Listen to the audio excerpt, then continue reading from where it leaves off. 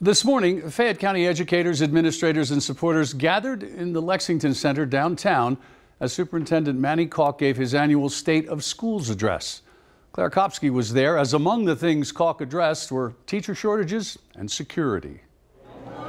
The first day is just around the corner, and Fayette County has their goals set. Making sure that for every child, in every classroom, in every school, is working up to their full potential. During his State of Schools address, the superintendent spoke about the national teacher shortage, saying Fayette County Public Schools are a destination for many Kentucky teachers.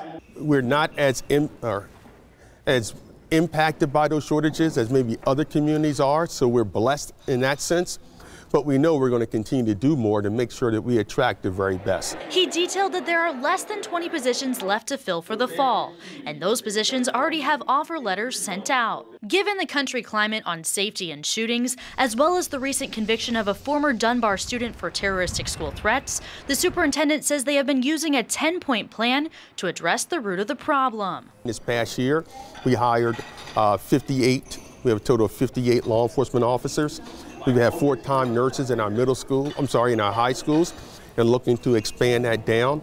We also have added more mental health professionals. So as we begin this upcoming school year, that ratio now is 300 students to 1 mental health professional. The words of my student really encapsulates what this is about. Hardening the school, hardening the building, and softening the school. Another highlight involves bus drivers. He said Fayette County is fully staffed for every bus route for the first time in a decade.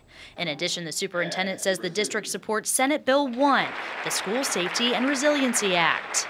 Although our community has taken steps, bold steps, to make sure that our children are safe and those that care for them are safe, we want to make sure that children across the Commonwealth are safe as well. In Lexington, Claire Kopsky, LEX 18 News.